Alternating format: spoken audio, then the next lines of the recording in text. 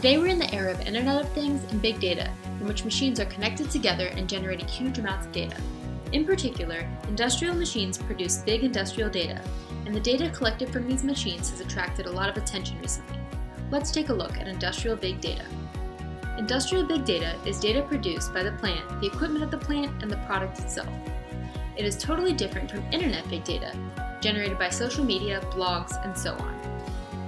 Industrial big data will be used and interconnected with other platforms, such as cloud service, mobile devices, and on-premise systems. As the Industrial Revolution proceeds, technological innovations have been achieved.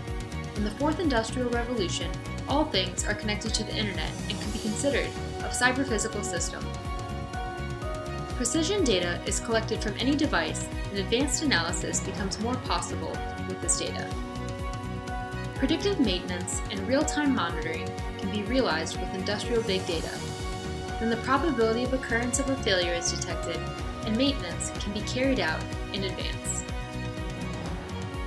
Let's create new value by using industrial big data effectively.